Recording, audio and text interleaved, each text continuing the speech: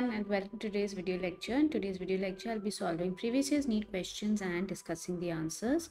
And this is for the chapter Animal Kingdom, and we are in part 6 of the series. So if you haven't checked out part 1 to 5, please do so.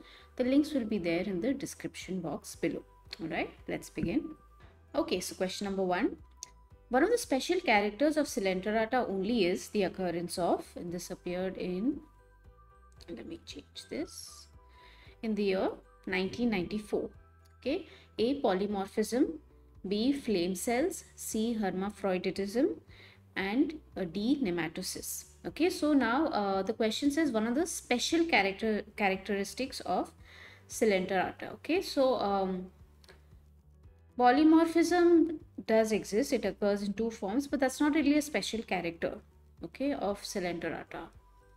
So that's incorrect. Flame cells is incorrect. Hermaphroditism, no, that's also incorrect, because that is also seen, it's not a really special characteristic of Coelenterata. But nematocysts, yes, that's a special characteristic of Coelenterata. So the answer is D. Okay, so a nematocyst that we just spoke about. So what you see is a nidoblast cell over here, okay, or nidocyst. So this whole structure is the nidocyst. The nematocyst is the stinging cell that is present inside over here. Okay, so it has a capsule and it has a thread tube. Yeah, it has spines. Okay, and this is what a closed nematocyst looks like. Okay, so when it opens, then this whole thing goes up, okay, over here to catch the prey or whatever it has to do to defend itself. Okay, so Coelenterata have nematocysts, which are stinging cells present on the nidoblast or nidocyst, like I just showed you. Okay, so what you see outside over here is the nidoblast and inside is the nematocyst. So nidoblasts are present on the tentacles and body, and they assist in anchorage, defense, and capture of prey. Okay, so it helps to capture prey, it helps to defend itself, and also in anchorage, it has to stay in one place. All right, so this is a very special characteristic of Coelenterata. Okay, let's move on. I guess we've answered the question though. The answer is D. All right, let's move on. Question number 2. Radial symmetry is usually exhibited in animals which, this appeared in 1994. A, are attached to the substratum. B, have one opening of alimentary canal. C, live in water. D, have ciliary mode of feeding. Okay, so radial symmetry is usually seen in animals which are attached to the substratum. They're sessile. Okay, they remain attached to the bottom. Okay, to the bottom. For example, starfish. Starfish can move for feeding, but it mostly just remains on the bottom. Same with Hydra. Okay, mostly it stays in one place.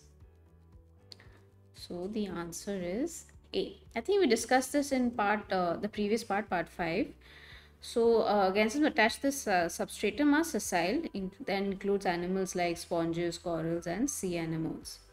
Okay, so these sessile animals are mostly radially symmetrical. Okay, so there's a reason why they're radially symmetrical, and it's because it helps to react to environmental changes from any direction. Okay, so to be able to catch food and to maintain a stationary position attached to the substratum. Like I already explained to you, so let's say a starfish, okay, it's radially symmetrical, yeah. So now any kind of threat that comes from all sides, it can defend itself. And moreover, it can any environmental changes also that are happening on all the sides, it can defend itself. If there's food available from any side, it can eat, okay, that food, and it helps to maintain a stationary position on the substratum. All right, so yep, this is it. I guess we've answered the question. Yep, let's move on. Question number 3. Which of the following is an example of platyhelminthes? This appeared in 1994. So platyhelminthes, as we know, are flatworms. A, Plasmodium. B, Schistosoma. C, Trypanosoma. D, Wuchereria. Okay, so schistosoma is an example of platyhelminthes. Okay, so the answer is B. So schistosoma is also known as blood fluke. It's an example of platyhelminthes. Plasmodium belongs to the phylum Apicomplexa. Okay, and trypanosoma belongs to the phylum Euglenozoa. Okay, Wuchidaria is a nematode. Okay, so it belongs to the phylum Aschelminthes. All right, this was clear. It was important to remember the scientific names for these to be able to answer this question. Let's move on. Question number 4. Among the following organisms, point out a completely non-parasitic form. Okay, so non-parasitic form. This appeared in 1994. A tapeworm, B mosquito, C anemone, D leech. Okay, so non-parasitic form is C anemone. Okay, so tapeworm, mosquito, and leech are all parasitic forms. Okay, they behave like parasites. Answer is C. Okay, so C anemone, as we know, is a non-parasitic form. So what you see here, so this is a structure of the C anemone, and what it is, it's placed on this gastropod shell, and here inside is a hermit crab. Now there is a relationship between C anemone and the hermit crab. Now what these empty gastropod shells are usually occupied by this hermit crab. Okay, and the sea anemone places itself on top of the gastropod shell. So when the crab moves from point A to point B, let's say, the sea anemone also gets transported from point A to point B. Now the sea anemone does not behave like a parasite. Okay, it's not really gaining anything, or it's actually gaining anything. It is gaining by moving from one place to another, but the hermit crab is not gaining or losing anything. The hermit crab is moving from A to B, right? But in with respect to that movement or that locomotion, sea anemone also gets transported from point A to point B. Okay, so this kind of relationship is called commensalism. Okay, this kind of relationship is called commensalism, and this is seen with hermit crab in gastropod shells. Okay, and it's found attached to the shell and moves from one place to another along with the hermit crab that lives inside the shell. Okay, so like I said, the sea anemone is obviously gaining an advantage by moving from one place to another, but it's not affecting the hermit crab. It does not behave like a parasite. Okay, a parasite is when only one part or one partner of the relationship is gaining strength, but the other is not. But in this kind of relationship, sea anemone is obviously gaining an advantage, but the hermit crab, it doesn't matter to him. Okay. Okay, I guess we've answered the question though. The non-parasitic form is sea anemone. Right, let's move on. Question number 5. Tube feet are the characteristic features or structures of, this appeared in 1994, A. starfish, B. jellyfish, C. crayfish, D. cuttlefish. So they are the characteristic structures of A. starfish. Okay, starfish have tube feet. Answer is A. Okay. Okay, yeah, sorry, something went wrong with my marker. Okay, so what you see here is a diagram of what a tube foot looks like. Okay, so it has an ampulla, it has a podium, and it has a sucker. Okay, and it is attached to the water canal system, or rather it forms a part of the water vascular system, not the canal system, sorry. It forms a part of the water vascular system in echinoderms. Okay, it is seen in echinoderms. It's also known as ambulacral or water vascular system.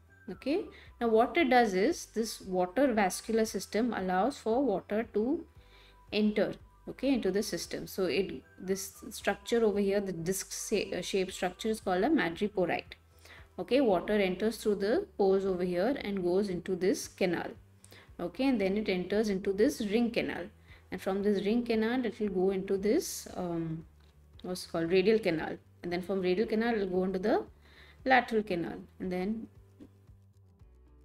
like that it has entered the tube feet.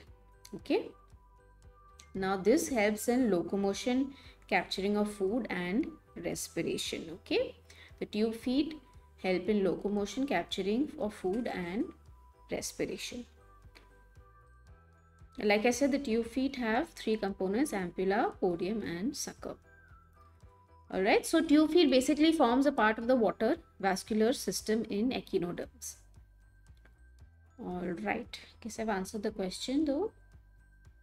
Yeah, characteristic feature of tube. It is found in starfish. It is a characteristic structure. Alright, let's move on. Alright, so question number 6. Which of the following does not have an open circulatory system? Okay, does not have an open circulatory system. This appeared in 1994. A. Frogs tadpole, B. Prawn, C. Califer, and D. Cockroach. So does not have an open circulatory system is A. Frogs tadpole. Okay, does not have an open circulatory system. It has a closed circulatory system. Answer is A. So frogs tadpole has a closed circulatory system. Blood flows through closed vessels of varying diameters. I hope you know what is the difference between open and closed circulatory system. All right. So in closed circulatory system, obviously, like I said over here, blood flows through arteries, veins, capillaries. In open circulatory system, we don't have that. There are no arteries, veins, or capillaries. Okay, there's a sinus where the blood flows through into those sinuses. Okay, so it's clear. Let's move on. Question number 7. Which is common between ostrich, penguin, and kiwi? This appeared in 1993. A. Running birds, B. Migratory birds, C. Flightless birds, and D. Four-toed birds. So what is common between them is that they are flightless birds. Okay, the answer is C.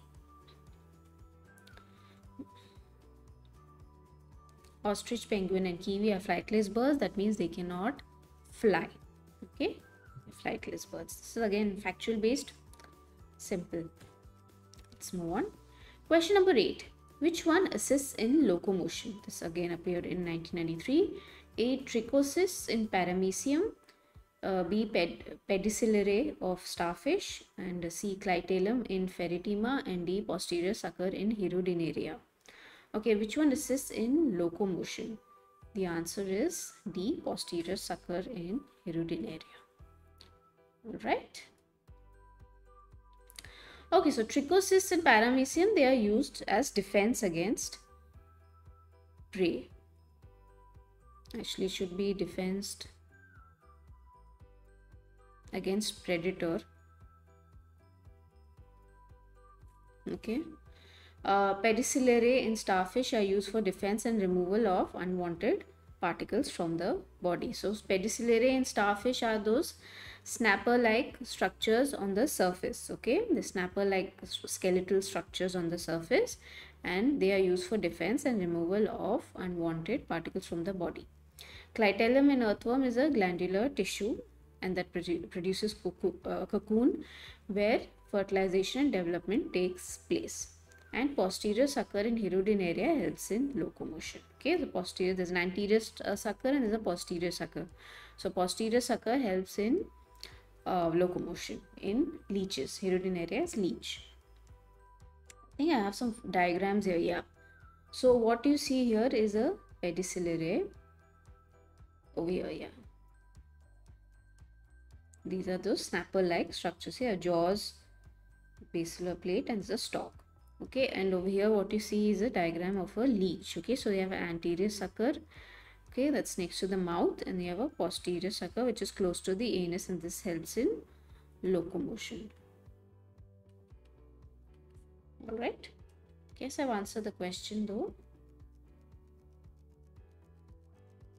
Yeah.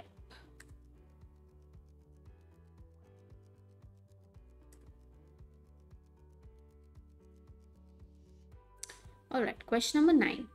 What is true about Taenia saginata? This appeared in 1993. A. Life history has pig as intermediate host. No, that's incorrect.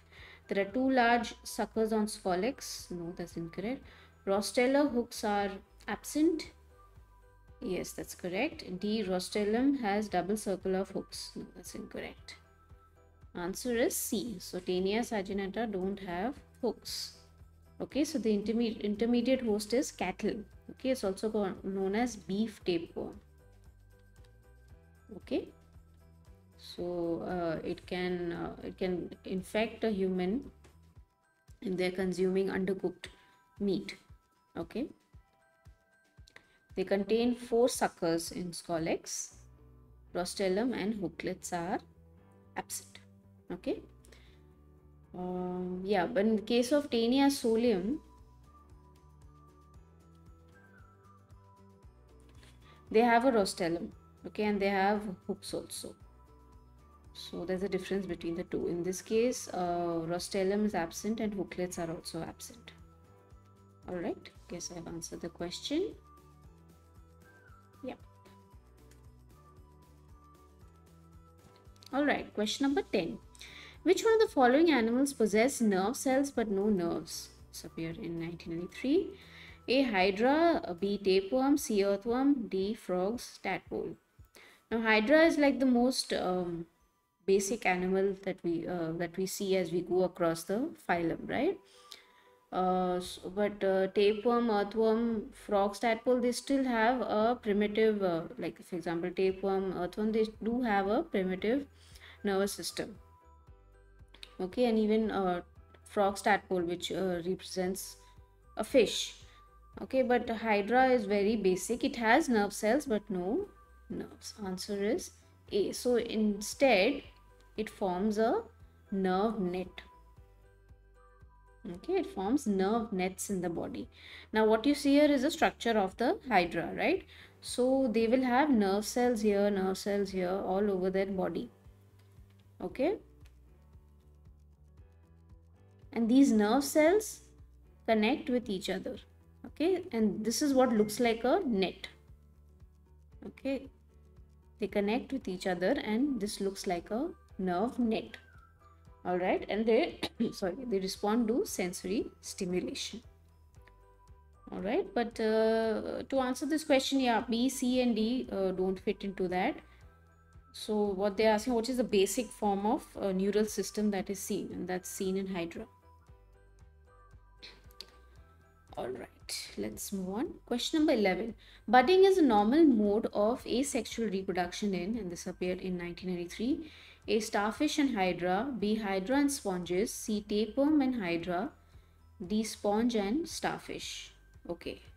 Budding is a normal mode of asexual reproduction that is seen in B. Hydra and sponges. Okay, so the answer is B. Okay. Now again, this is the same diagram that we saw earlier.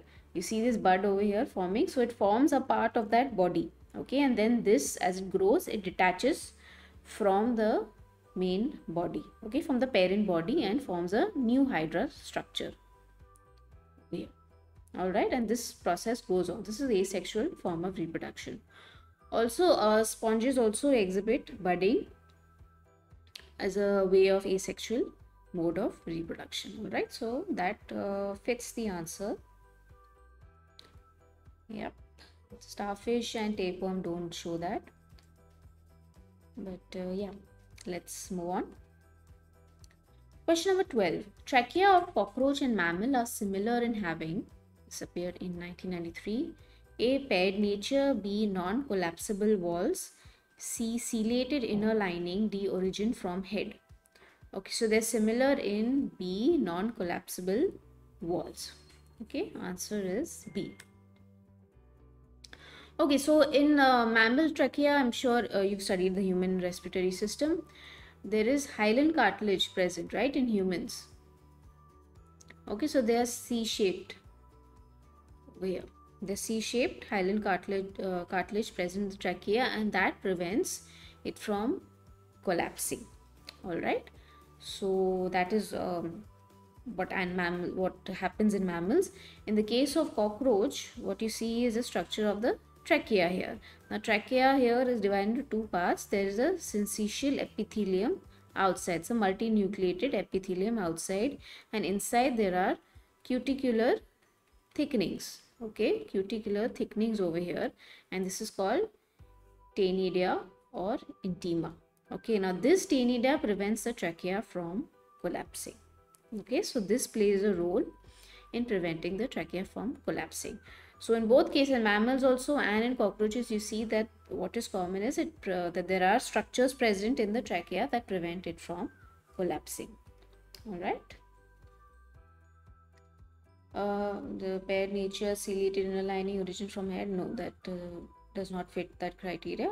So the answer is B. Okay, let's move on. Question number 13. A larval stage occurs in the life history of all members of the group. This appeared in 1993. A frog, lizard, and cockroach. B. Ascaris, housefly, and frog. C. Housefly, earthworm, and mosquito. D. Butterfly, frog, and mosquito. Okay, so larval stage occurs in the life history of all members in the group is D. Butterfly, frog, and mosquito. Okay, so the answer is D. Yeah, so they all have larval stages. They undergo indirect development. Now, you notice I did not mention Ascaris. Also, Ascaris has a larval form. But that larval form is not different from the adult form. So basically what they're saying over here is that butterfly, frog, and mosquito, their larval form is completely different from what their adult form looks like. So they have an egg, okay, then they have the larval stage, right? And then they have the adult stage, or the pupa stage also comes in between, okay? But all these four stages look completely different, okay? But in the case of Ascaris, the larval, this is a very important point to remember. The larval stage is similar to the adult form, okay? So it does not undergo metamorphosis, okay? So this is indirect development over here that you see in butterfly, frog, and mosquito is indirect development, okay? So every stage undergoes a metamorphosis. Every stage looks different from the other, okay? That is why it is butterfly, frog, and mosquito. So the larva of butterfly is caterpillar. Now you see the caterpillar is different from what the adult butterfly looks like, the final form that we see. Wriggler in the case of mosquito is different from what a mosquito looks like. Tadpole is completely different from what a frog looks like. So tadpole undergoes metamorphosis. Wriggler undergoes metamorphosis to form mosquito. Similarly, the case of butterfly, caterpillar, and butterfly. All right, so that is why butterfly, frog, and mosquito are the right answers. Okay. Yep. Earthworm does not undergo any larval stage. Cockroach also, they have nymph. So nymph also, like I said in Ascaris, nymph also looks similar to what the adult cockroach looks like. Okay, so they don't undergo complete metamorphosis. Okay, lizard also, same thing. So yeah, all those other options don't fit the question. All right, let's move on. Question number 14. Gorilla, chimpanzee, monkeys, and humans belong to the same. So 1993. A species, B genus, C family, and D order. Okay, so all four gorilla, chimpanzee, monkeys, and humans belong to the same order. Okay, so the option is D, the correct option. They belong to the order primates. Okay, please remember this. Gorilla, chimpanzee, monkey, and humans all belong to the order primates. All right, let's move on then. Question number 15. What is common in whale, bat, and rat? This appeared in 1993. A. Absence of neck. B. Muscular diaphragm between thorax and abdomen. C. Extra abdominal testes to avoid high temperature of body. D. Presence of external ears. Okay, so whale, bat, and rat, like we all know, are mammals, right? They all do have a neck, so that's incorrect. Muscular diaphragm between thorax and abdomen. Yes, that's correct. Because diaphragm is a very important structure that is seen in mammals, specifically in mammals. Extra abdominal testes to avoid high temperature. No, that's incorrect. Because whales don't have that. And presence of external layers, again, whales don't have that. So the answer is B. Okay. So like I said previously in my previous lectures also, the presence of diaphragm is unique to mammals and is an evolutionary trait that differs mammals from other classes. Okay, whales do not have extra abdominal testes and external ears. So this is the common between all three. Okay, let's move on. Okay, question number 16. Aristotle's lantern occurs in class, and this appeared in 1992.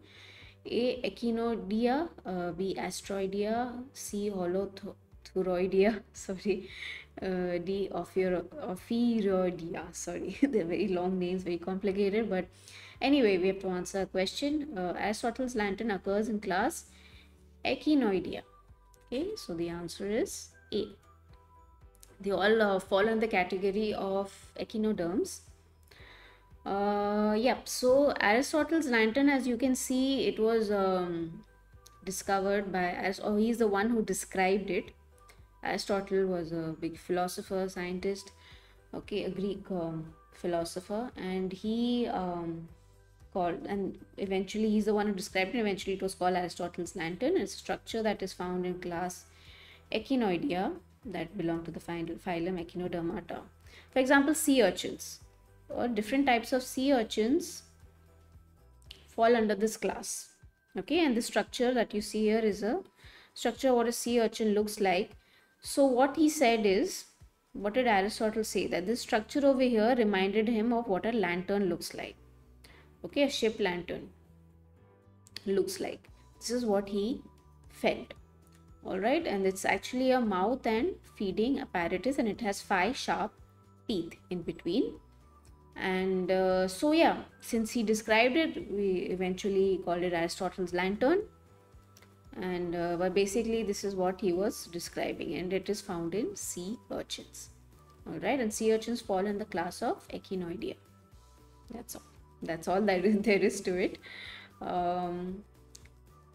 Yep, basically, yeah, you just had to know that Aristotle's lantern is a structure that is seen in sea urchins, and sea urchins belong to the class Echinoidea. Okay, right, let's move on. Question number 17. Starfish belongs to, and this appeared in 1992, A. Asteroidea, B. Ophiroidea, C. Holothuroidea, and D. Crinoidea. Okay, starfish belongs to A. Asteroidea. Okay, answer is A. Alright, so here I have noted down the examples. Okay, starfish belongs to the class Asteroidea, like we all know. Now, I have also written examples of the other classes that are there. If you want, you can note this down. For Ophiroidea, Holothuroidea, and Crinoidea. Alright, so if you want, you can note this down. But the question was pretty direct. They spoke about starfish, right? So, yep, starfish belongs to the class Asteroidea. Alright, let's move on. Okay, so question number 18. Eye of the molluscan group that resembles vertebrate eye is, this appeared in 1992, A. Bivalvia, B. Gastropoda, C. Pelecycopoda, and D. Cephalopoda. Okay, so the eye of the molluscan group that somewhat resembles the vertebrate eye, and that is seen in D. Cephalopoda. Okay, answer is D. So cephalopoda, they contain animals such as octopus. Okay, so that is similar to the vertebrate eye. Okay, so they have a retina, they have nerve fibers, and they have an iris. Okay, so it is somewhat similar to what the vertebrate eye looks like. It's not exactly the same, but it is similar. Okay, so just remember this as a fact, that the cephalopoda eye is similar to the vertebrate eye. Okay. All right, let's move on. Question number 19. Adult culex and anopheles can be distinguished with the help of, this appeared in 1992, A. Mouth or parts or color, B. Sitting posture, C. Antennae or wings, D. Feeding habits. Okay, so they can be distinguished with the help of B. Sitting posture. Answer is B. So here I made a table, the differences between culex and anopheles mosquito. Alright, so adults lie parallel to the surface in the case of culex, and adults lie at an angle of 45 degrees to the surface. Although also wings have a difference. So culex have don't have dark spots, sorry, and wings have dark spots in the case of anopheles. But their antennae are the same. Okay, so male, both Anopheles and Culex, sorry, I should have written that in italics. They both, the male mosquitoes both have similar antennae, and the female mosquitoes both have similar antennae. So there's a difference between what the male and the female antennae looks like. Okay, so for example, male mosquitoes have bushy antennae, and adult female, it is simple antennae. All right, so that is the difference between Culex and Anopheles. So that is why option C is incorrect. Option C is incorrect, but B is the right answer. Although the wings are different, the antennae is the same. All right, let's move on. Okay, question number 20. Sandbox of birds is called, this appeared in 1992, A. Pygostyle, B. Larynx, C. Syrinx, sorry, and D. Synsacrum, sorry. Sandbox of birds is called C. Syrinx. Okay, answer is C. So birds have a special sound box. Okay, it's called syrinx. Here that you can see over here, this part is called the syrinx. Pygostyle is actually formed by the fusion of the caudal vertebrae. I'm just giving it to you for as a definition for information. But to answer your question, it is syrinx. If you go back, yep, the others don't fit that answer, the question. All right, let's move on. All right, so question number 21. Ascaris lava is called, and this appeared in 1992. A. Cysticercus, B. Rhabditiform, C. Hexacanth, and D. Oncosphere. Okay, so Ascaris lava is called Rhabditiform. Okay, answer is B. Yeah. So I've already discussed the life cycle of Ascaris, right? So if you want, you can watch my previous part. So I don't want to go through it all over again. But like I said, Rhabditiform is the lava that is seen in Ascaris. All right. All right. This was pretty direct, easy. All right. So question number 22. What is correct about tinea? This appeared in 1992. A. Male organs occur in posterior proglottides, and B. Male organs occur in anterior proglottides, and C. Female organs occur in anterior proglottides. D. Mature proglottides contain both male and female organs. Okay, so it is D. Mature proglottides contain both male and female organs in the case of tinea. Okay, so we need to understand that the tinea structure is divided into three parts: scolex, then there's a neck, and then there is these proglottides or segments. Okay, proglottids or proglottides, whatever way you say it. So there are three types that are seen. There's an immature, mature, and gravid. Okay, so the immature contain indifferentiated male and female organs. The mature proglottides are are the ones that contain two full sets of male and female organs. Okay, and they are also larger in size. The gravid proglottides are further away from the scolex, and they are occupied by the uterus filled with eggs. Okay, so it is the mature proglottids that contain male and female organs. Okay. All right. Yes, I've answered this question though. A, B, and C are incorrect. Okay. All right. So we've come to the end of this video lecture, and I hope you've enjoyed today's video lecture, and I hope you've learned something new today. And don't forget to like, share, and subscribe to MG NEET Biology. And I'm available on Facebook, Twitter, and Instagram, so you can follow me there for more updates. And I'll see you in the next video lecture. Right? Bye.